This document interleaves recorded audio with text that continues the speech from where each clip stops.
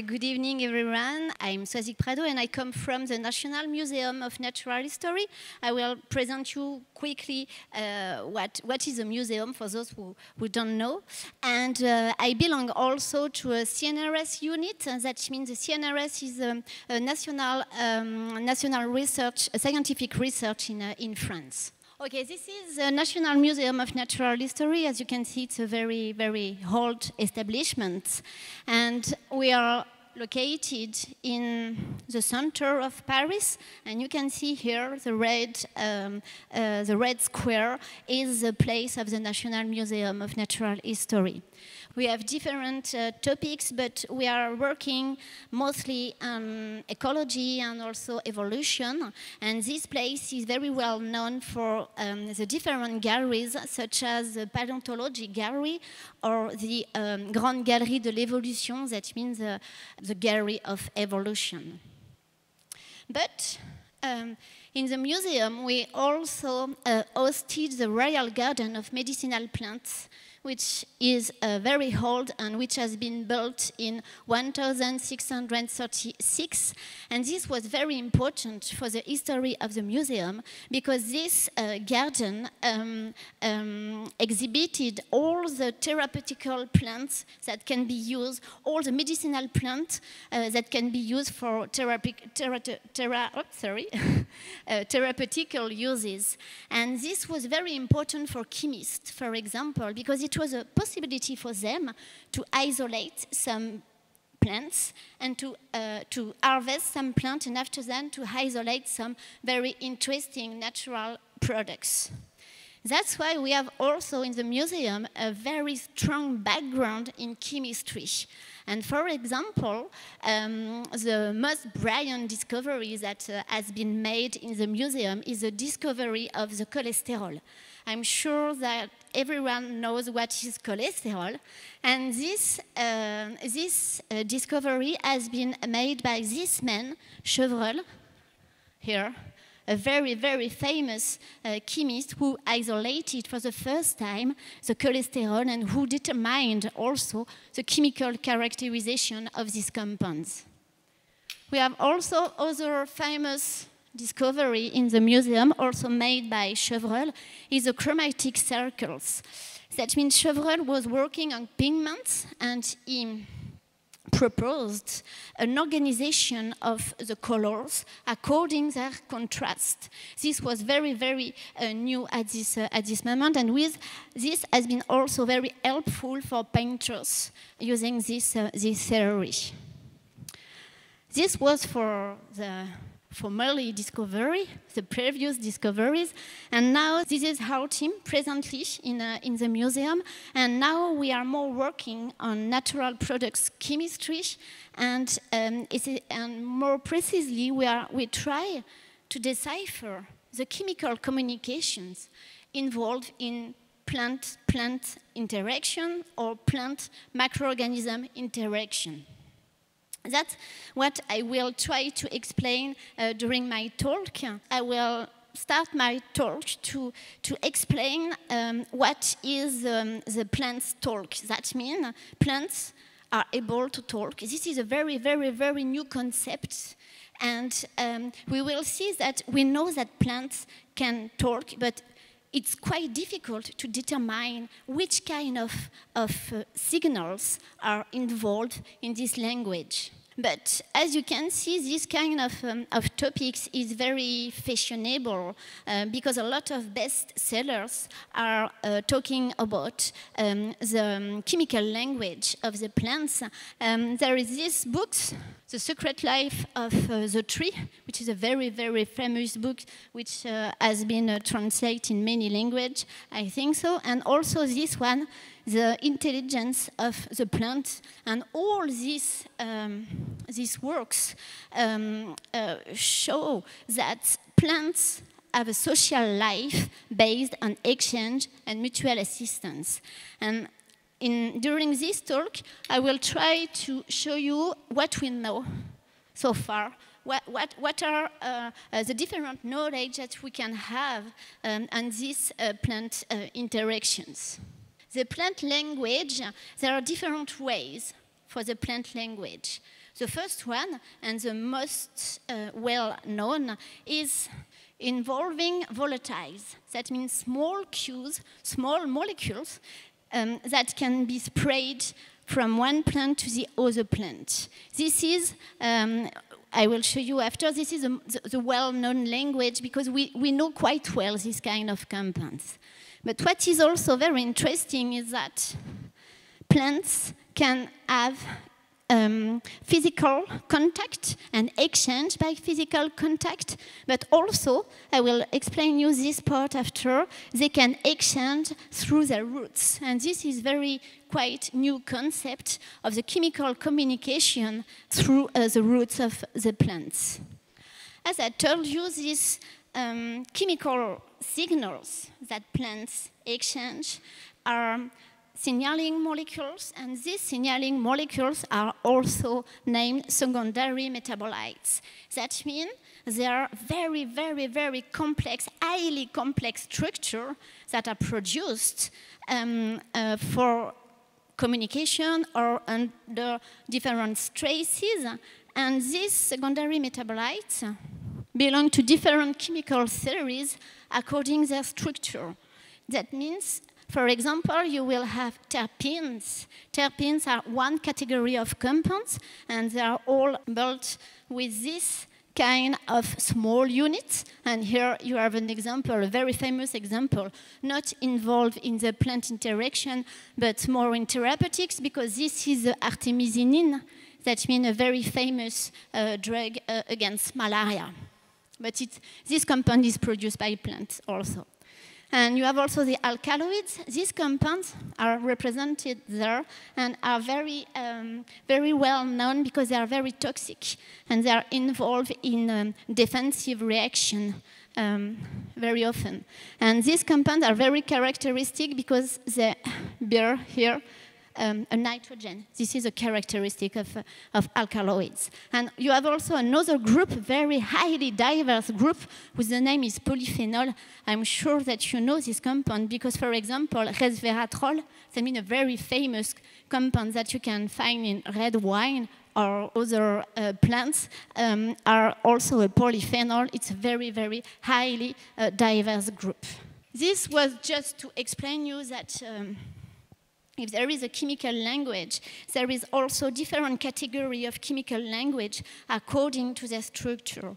And what is very difficult for the chemist and for the biologist is to determine the structure of these chemical mediators. Because they are produced, I will explain after how we do to determine the structure, but it's quite challenging because they are produced they are very active, and they are produced in very, very low concentration. That means often we don't have enough products to determine their structure and to determine after that their role in the environment.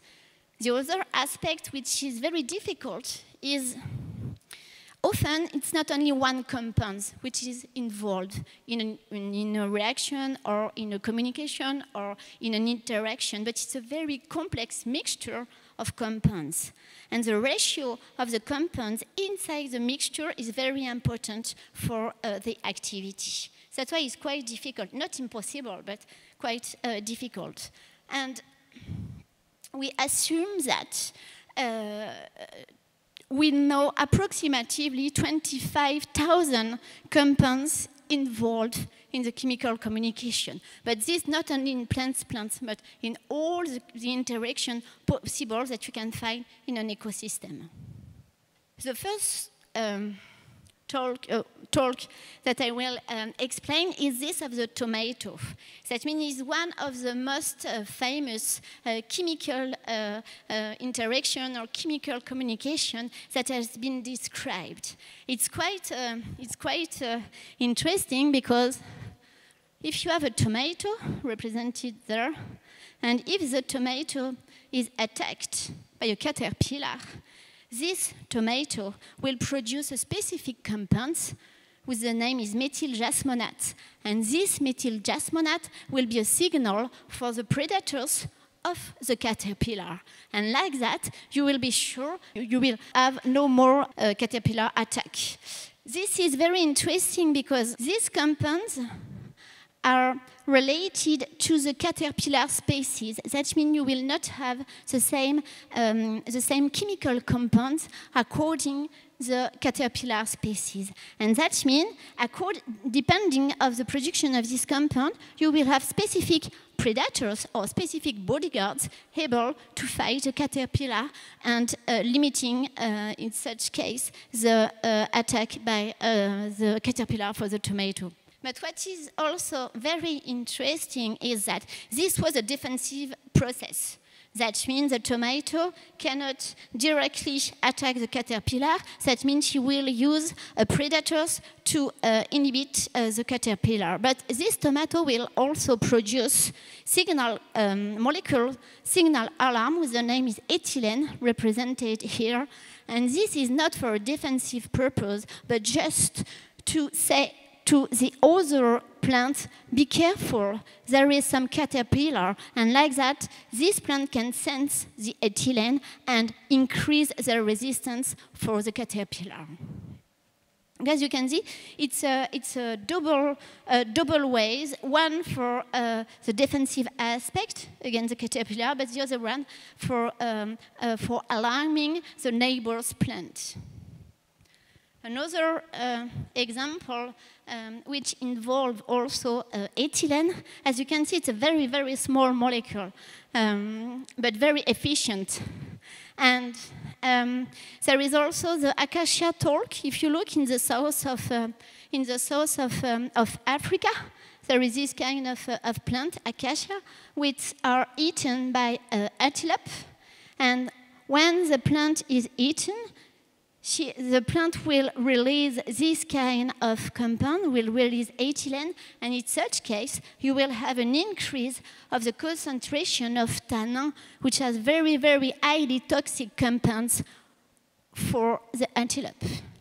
And it's such, in the same way, this ethylene will be also a signal for the neighbor's plants, which will involve also an increase of the tannin concentration and allowing a defense against the antelope. As I told you, there are three ways for the communication. The first one involves some volatiles, and these two examples are volatiles involved in the communication to prevent attack by different animals. But as I told you also, the plants can talk through their roots. And this is a very, very new concept and very, very interesting concept, because we know that associated to the roots of the plant are living some fungi. These fungi are named mycorrhizae, and are very, very, very important for the plants. And they are symbiotic soil fungi. Why they are important for the plants? Because they can bring to the plant nitrogen, phosphorus, and water, which are necessary for the plant. But in return, the fungus represented here can take some carbons and sugars that he cannot have without the plant. That means this association is a very true symbiotic association. That means is beneficial for each partner. And as you can see, it's a very, very characteristic structure. This is a fungi, and this is a plant cell. That means you will have a penetration of the hyphae, that means the structure of the fungi inside of the plant cell. And at this point, you will have the exchange possible of nitrogen, phosphorus, water, and also sugar.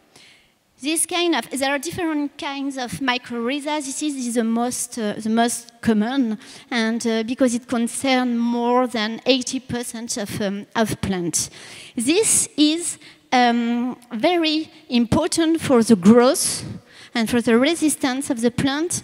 As you can see there, you have two examples of plants growing with or without the mycorrhiza. As you can clearly see, this is a carrot, without mycorrhiza, and this is a carrot with mycorrhiza. You can see that there is a very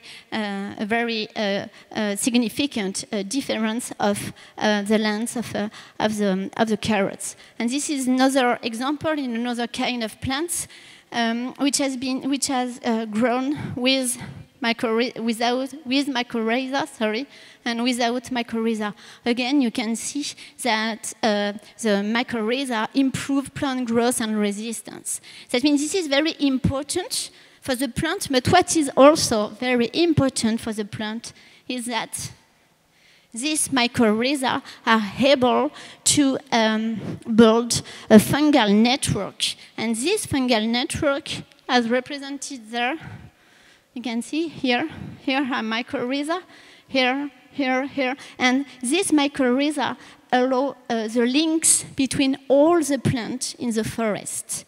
This is very surprising and very interesting, and thanks to this network, plants or trees can exchange nutrients, but also chemical signaling and molecules and so on. That means it's a very, very, very highly diverse network and very essential. And this network can have a length of more than 10 kilometers. That means, I don't know how many it is in miles, but it's a lot. It's very, very, very interesting. And this concept is, at this moment, we know that the plants can communicate by this fungal network, but we don't know clearly which compounds are exchanged. This is not yet very clear, because this experiment, this fungal network has been demonstrated by a researcher, Suzanne Simard, working at the University of British Columbia, and she was the first one to demonstrate this communication by the fungal network. And what experiment she performed? You can see here you have 4 different plants, and they closed off each plant in a bag. That means there's no communication possible by area. And they inject there a CO2, but with a specific labeling. That means it's a compound that you can detect easily. They inject some CO2, label it. It's not a carbon 12, but carbon 13. And after a few times, she looked in the different bag. And she observed that here you have also the same compound labeled. That means there are communication between the plants, not by volatiles, not by direct contact, but by the rhizosphere. That means by the fungal network that I have explained before. This was a revolution for the knowledge of the plant communication.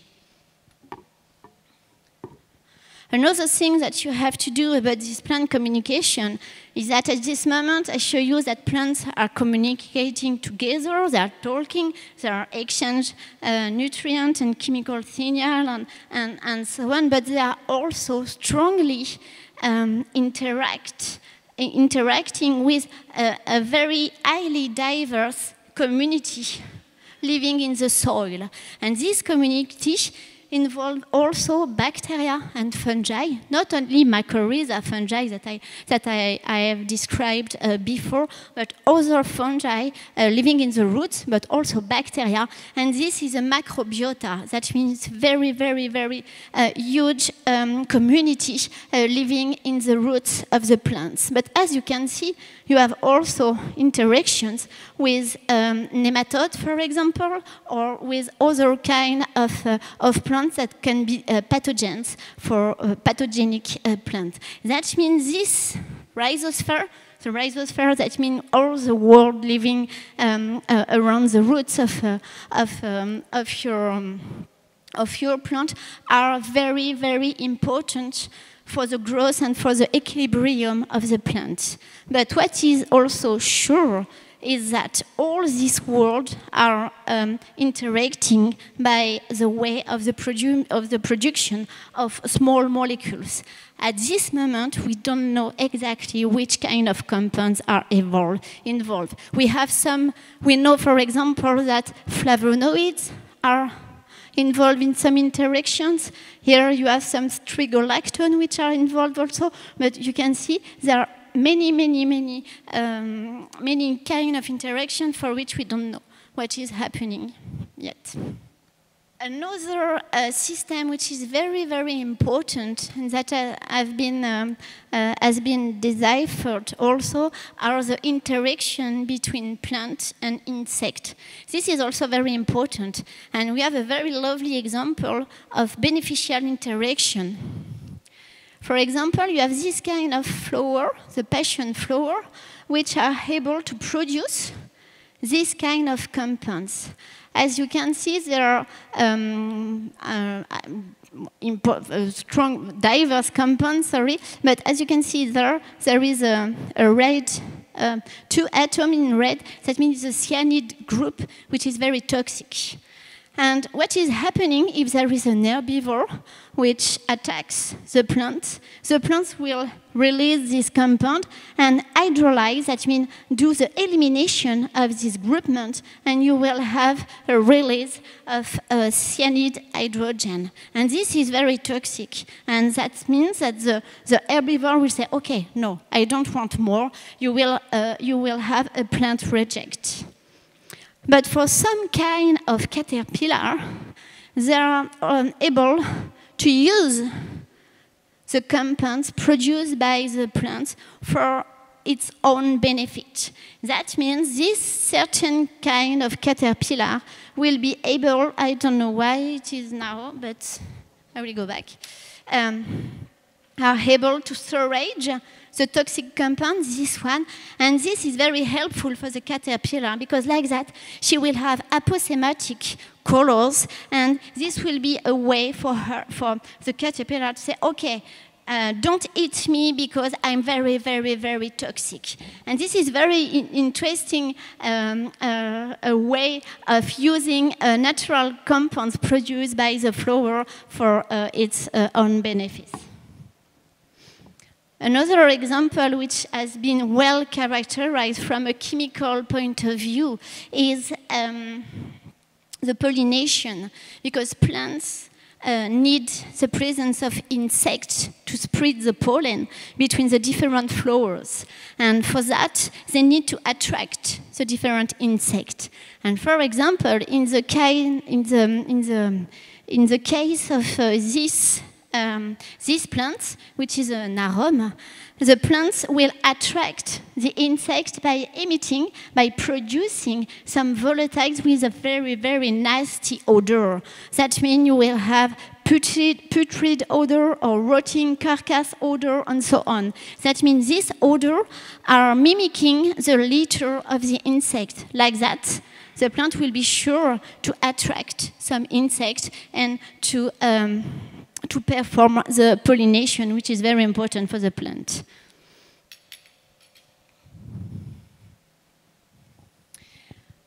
Now I will talk about another kind of interaction which are very important also for the plant, but which involve more plant-microorganisms interaction. We are talking about plant-animal interaction, plant-plant interaction, and now I will focus my talk on my own work.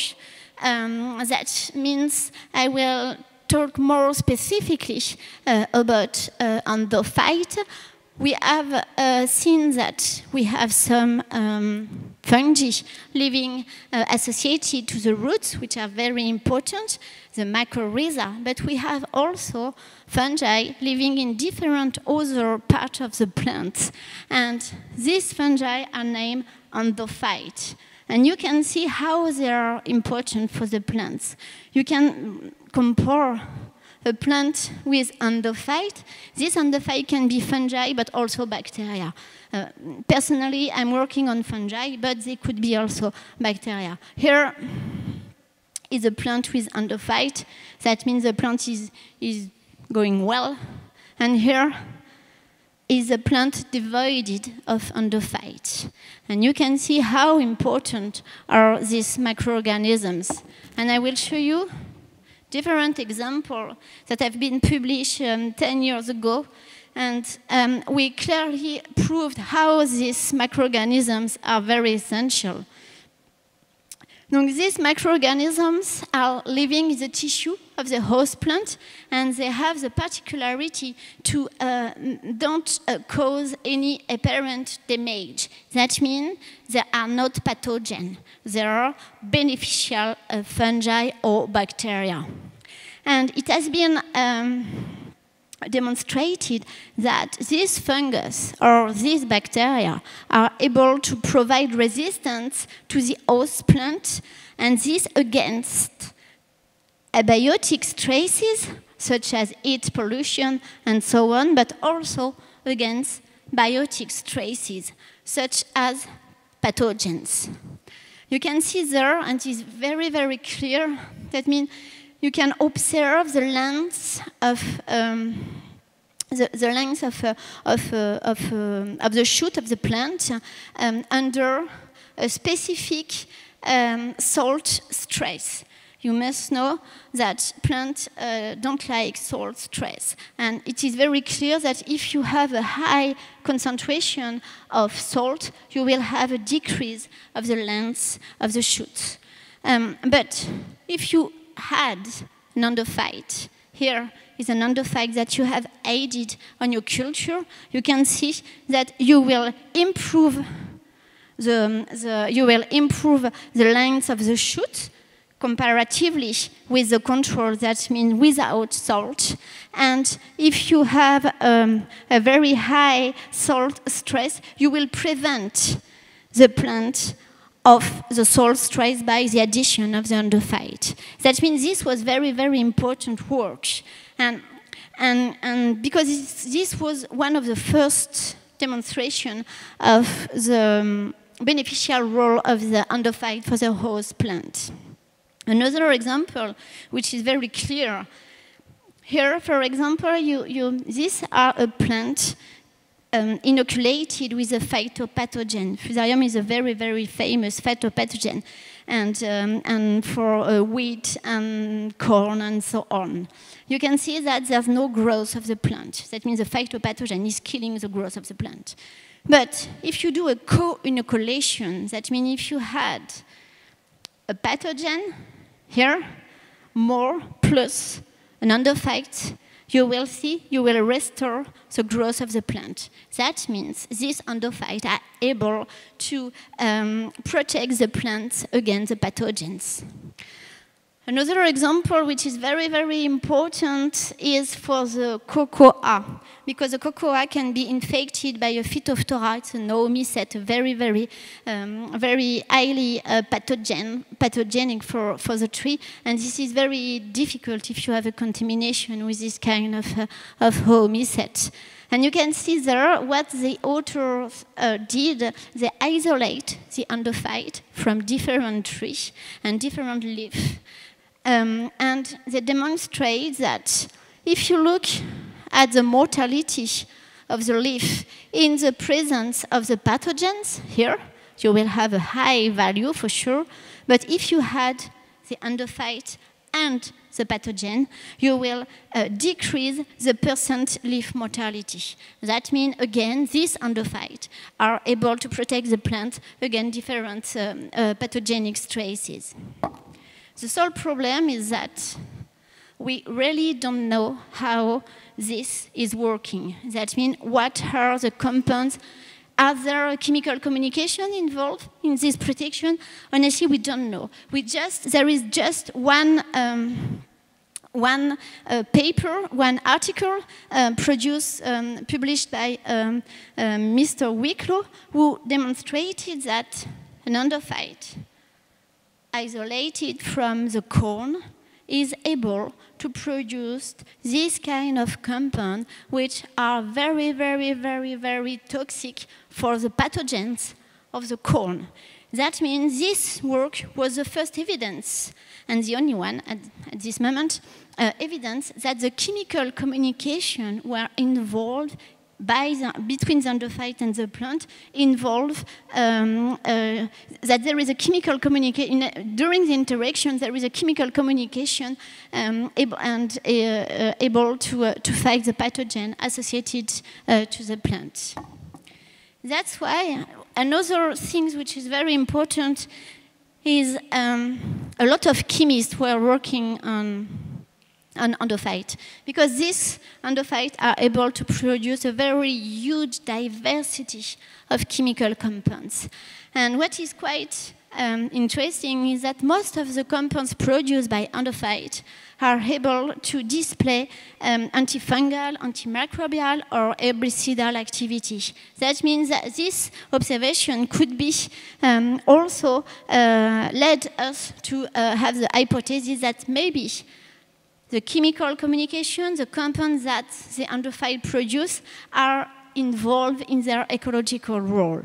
That's why we start different projects on this aspect.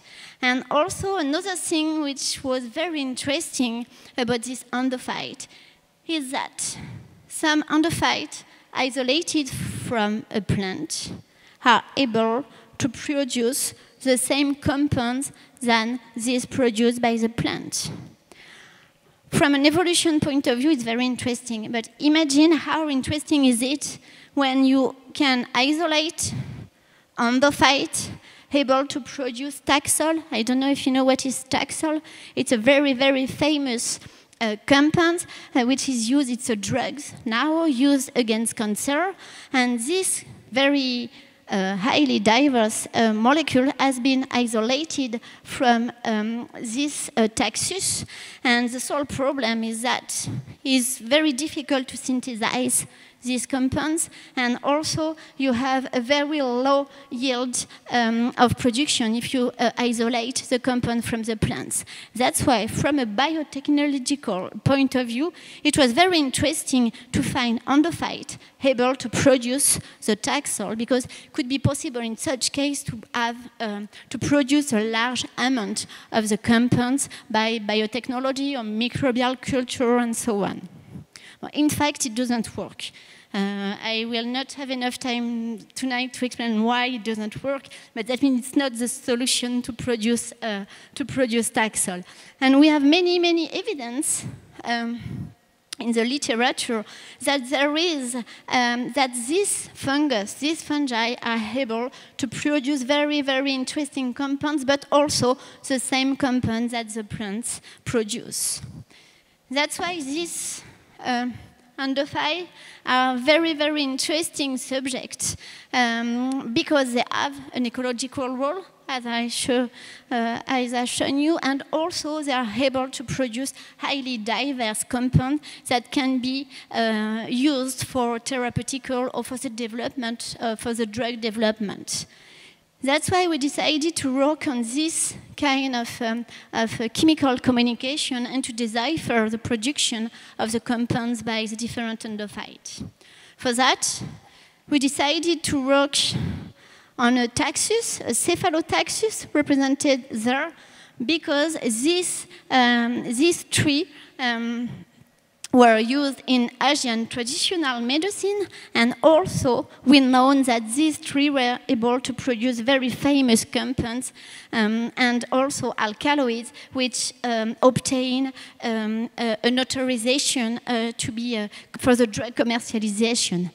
This is what we started to work on. And we determined the biodiversity of the foliar endophytic microorganisms. This is of the cultivable. That means this is a very, very, very, very, very big work because we obtain a lot of strains, because each tree is able to host approximately 600 or 700 different strains. This is it's a very high biodiversity, very interesting, but a lot of work. And we decided to compare with with endophytes isolated not from a tree growing in France, but from a tree in Japan, because this tree is the native area of the Cephalotaxus is Japan. And surprisingly, we obtained two very different communities. It was not the same strains. That means there is a selectivity, a possible selectivity, a specificity between the plant and the microorganisms, because the two communities that we obtained from France and from Japan were very, very different. And also we demonstrated that there is an influence of the geography on the fungal endophyte communities. The idea was to determine if these endophytes were able to kill phytopathogen. Remember, I told you in the introduction that these endophytes were able to provide a resistance to the plants, again, biotic and abiotic stresses. That's why we perform such as bioassay. We try all the endophytic strains that we obtain, and we looked if they are able to fight phytopathogen, such as Fusarium oxysporum, represented here, or another kind of Fusarium. And we obtained one strain able to limit the growth of the phytopathogen. This was very, very interesting. And remember, our hypothesis was that the chemical communication were involved in such interaction. That's why the first hypothesis was, of course, no worry, the endophyte, represented here, is able to produce toxic compounds against the phytopathogens. That's what we wanted to demonstrate, and finally, it was not the case. That means the endophyte, where we isolated all the compounds produced by the endophyte, and it was not possible to determine one compound responsible of the growth inhibition of the phytopathogen. This was quite surprising for us, and that's why we were thinking that maybe we were wrong. That means there's no chemical communication involved in endophytes and phytopathogens. In fact, there is a chemical communication, but what we didn't know is that there are no compounds produced by the strains alone, but there are compounds produced only when you observe, when you have the interaction between the phytopathogen and the endophyte. That means an endophyte alone will not produce toxic compounds. But if the endophyte is in front of the phytopathogen, there will have some chemical signaling, and at the end, the endophyte will defend by producing chemical compounds against the phytopathogens. This was very interesting. I will not develop the different methods that we use, but maybe for some chemists of natural products, if there are some chemists of natural products in the room, we use some metabolomics aspects. That means we work with traces with very low amount of compounds to determine this observation. And what we observed finally is that there is a strong chemical communication. And this chemical communication involves that the endophyte is able to produce this kind of compounds, and these compounds will inhibit the production of the mycotoxin of the phytopathogens.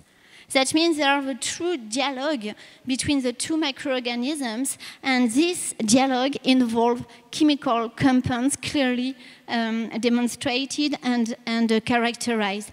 But what you have to remember is that the interaction is necessary for the production of the compounds. That means they are not constitutive compounds, but inducible compounds involved in such interaction.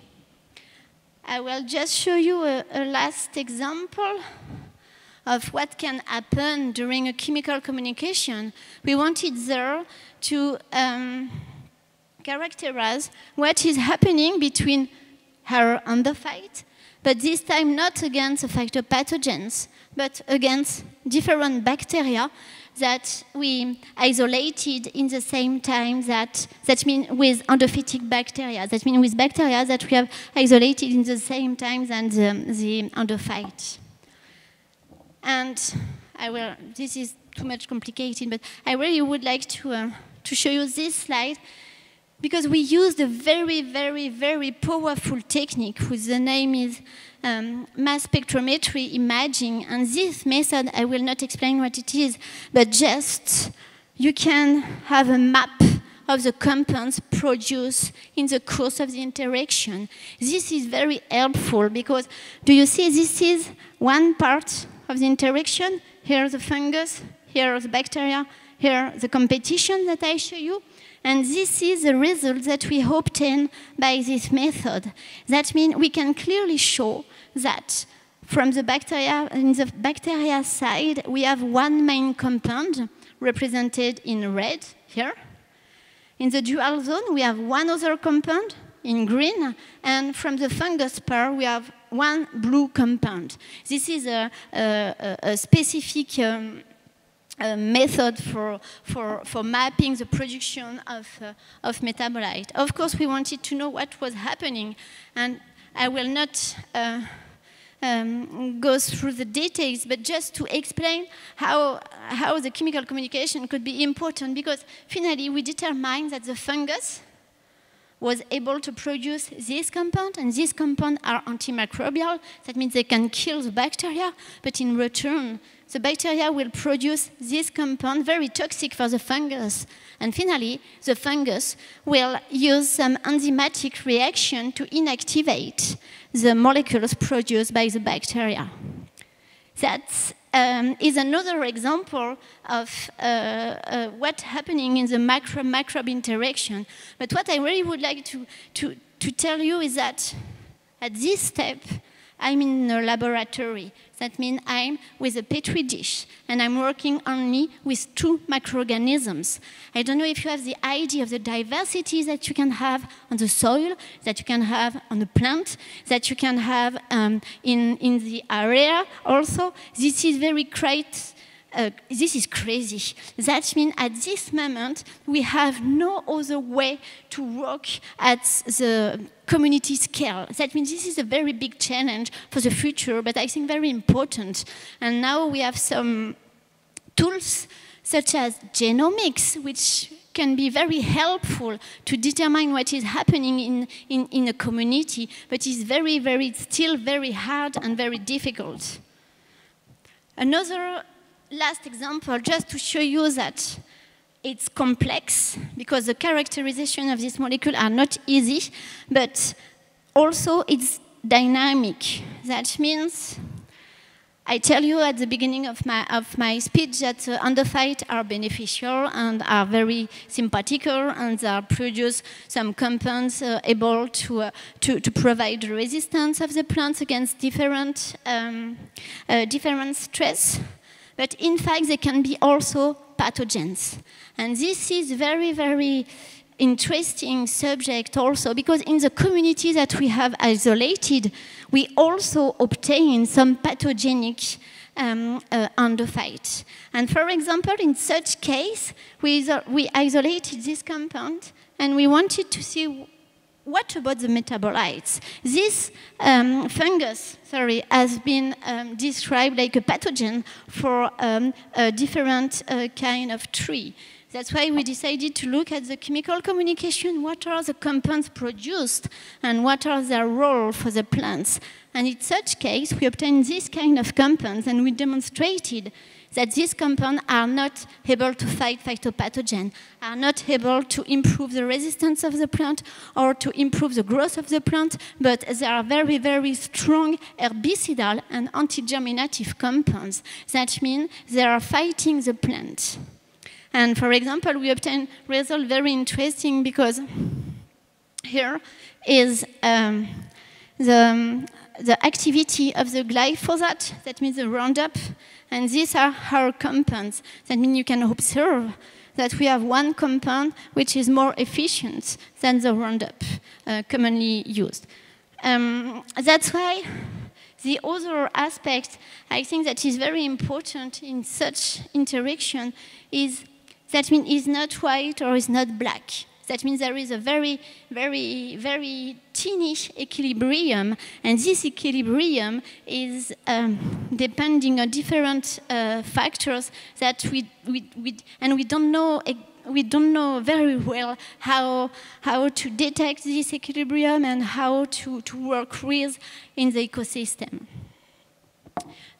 The last message that I would like to give you is about this chemical characterization, which is very, very difficult because, as I told you, we don't have a lot of amount of compound. These compounds are very active but produce a very low concentration. And thanks to the emergence of new technology, such as mass spectrometry, represented here, or nuclear magnetic resonance, we can now perform very, very interesting experiment with very low amount of products. And this is the emergence of these techniques are very, very helpful for the chemistry of natural products, but also for people who want to decipher this chemical communication. And just to give you an idea, because this compound is another subject that means it's not about plants, but is the first pheromone that has been characterized by Adolf Butenandt. This is a bombicol, that means a very, very simply molecules. These molecules is produced by female and to attract male butterfly. And this compound is isolated thanks to the dissection of 500,000 glands. That means it's a lot. That's why they obtained the Nobel Prize. And because it was also the first demonstration of chemical cues involved in physiological aspects. But nowadays, we will need only 5 females to do exactly the same work. And this is really because we have new technology and very, very sensitive with a very high resolution. And this new technology are very important, and they lead to the emergence of a new discipline, which the name is chemical ecology. That means chemical ecology is is the link between the ecology and the chemistry. That means you can have an ecological observation, you can have an ecological question, and thanks to the chemistry, you will determine what are the chemical mediators involved in the chemical questions that you have. And this is, I think, this is a very, very interesting topics, and which is quite new because before it was not possible to determine the chemical structure of these compounds or to decipher the different interaction because we didn't have enough performance and sensitive equipment. And that's why I think, I'm sure, that in the future it will be possible to determine not only the molecules involved in the plant talk, or in the plant microorganism talk, or in the plant animal talk, but would be possible to determine all the compounds involved in the interaction of the different partners of an ecosystem.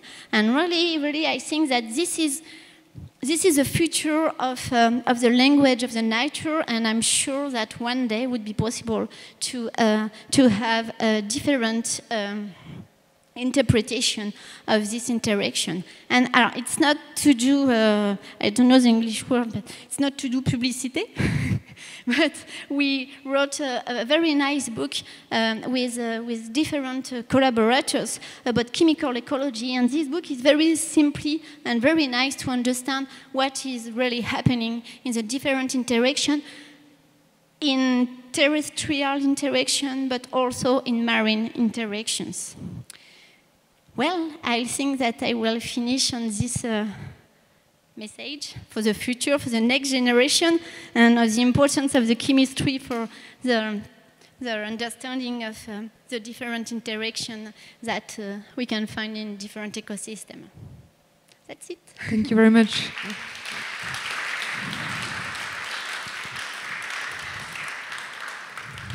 If you have some questions, we can share a bit now, like during, I don't know how many questions you have, but if it lasts really long, we can then all go to the cafe, have some food and drinks, you can discuss and take the time to ask. But you can first ask Soizic if you have any or suggestion or comments.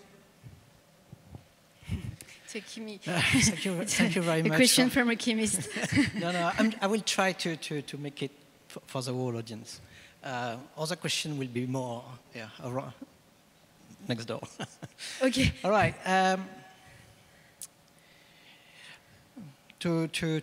Well, a little bit on myself first. I'm working on endophytes for already 13 years, but strictly on a chemical point of view.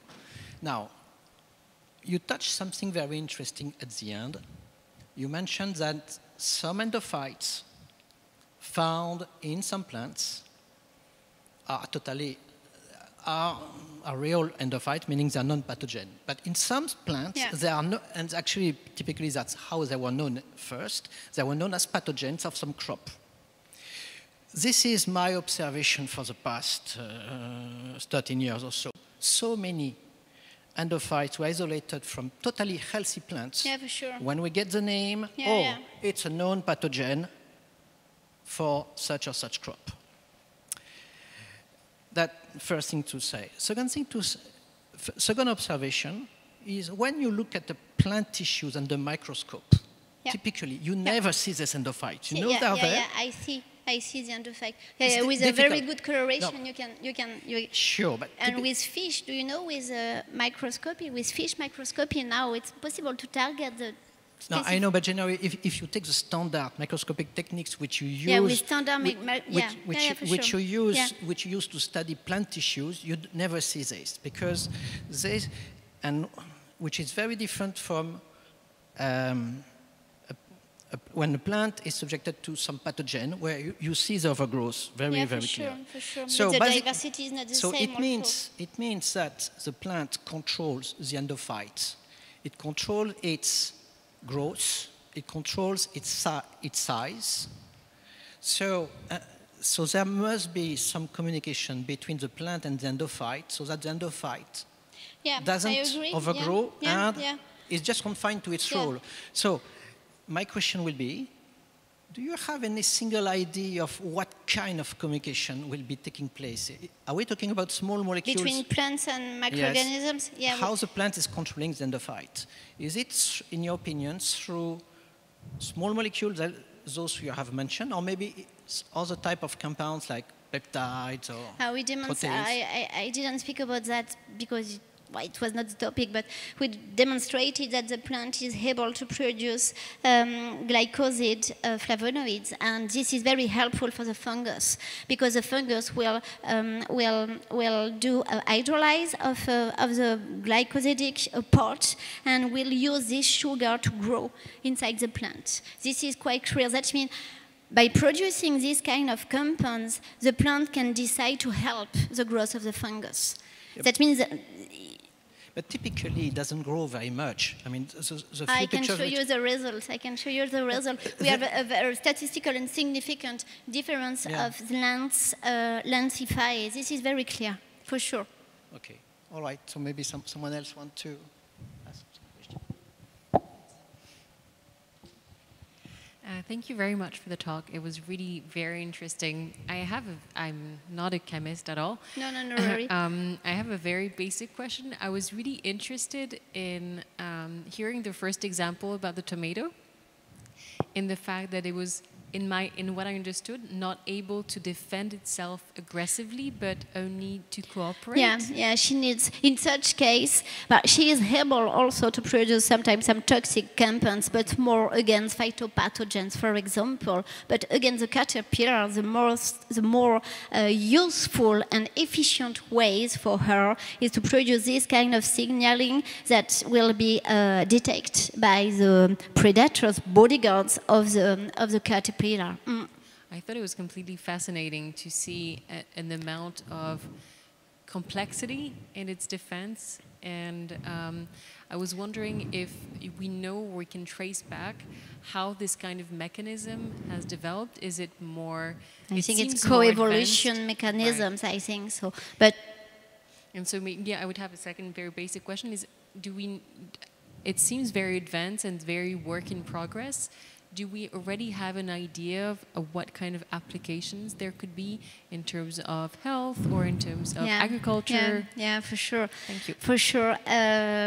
We were talking about that with other people at the beginning of the talk. It's quite difficult because, of course, you can use this kind of compounds for like a protection for agriculture and so on. But the sole problem, and I didn't speak about that because it's very complex, that means one same molecule can have different effects on a very huge community. That means if you had a molecule or if you provoke the production of one molecule, maybe this will be beneficial for the tomato, but maybe not for another plant or maybe not for another microorganism, something like that. That means there is a very strong link between all this community, and it's sometimes very difficult. This is my opinion. That means if you provoke a disequilibrium of this ecosystem, for sure, you will have negative effects, for sure. Maybe not for the tomato, but maybe for another partner of the ecosystem. That's why the biocontrol or the biopesticide and so on are very difficult to manage, to my opinion.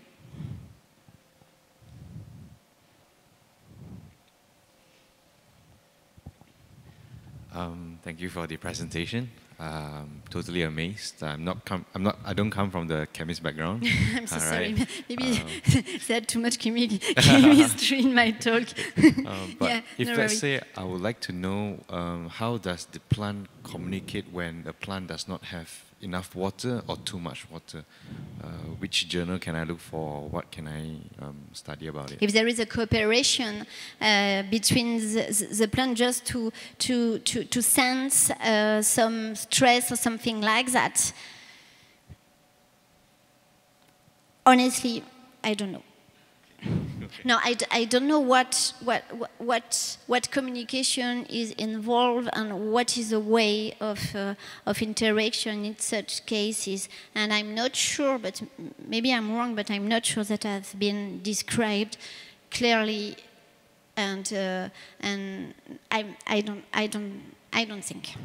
Because we can imagine that you have some chemical signal, but also you can have some chemical signal involved in the microbial community, because this microbial community living in the soil or living in the leaves of the plant are also very important for the health of the plant. And this is true for the plants, but it is also true for us. We are talking now about the holobiont concept. That means you are not only one man, you are one man with your microorganisms. And these microorganisms are very influent for your health, for your well-being, and so on. That means we can imagine a lot of scenarios, and I have no clear answer to give you. Sorry. Thank you.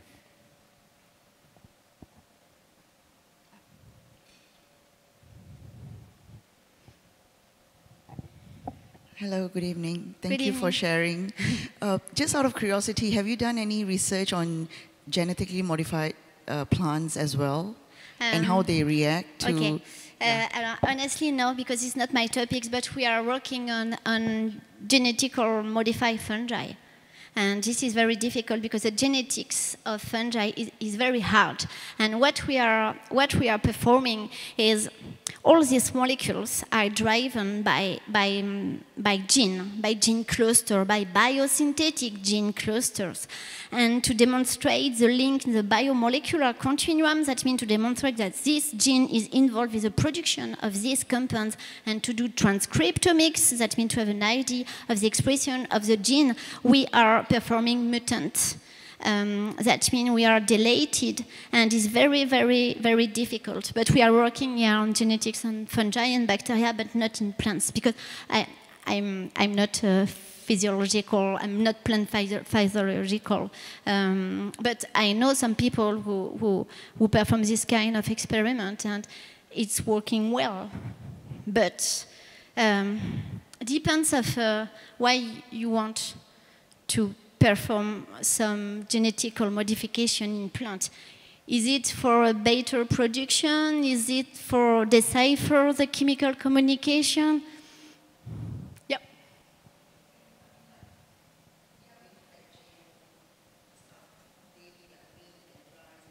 Yeah, for sure. Yeah, for sure.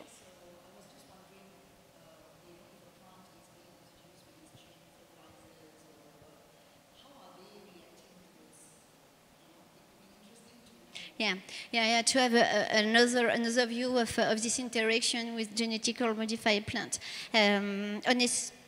We didn't perform this kind of experiment, and I'm not sure that I've been done. What is sure is that now we try really to use this microbiota to improve the growth of the plant and for the uptake of the nitrogen also. This is, I think, a very nice way to promote the growth plant, and better maybe that the genetical modification.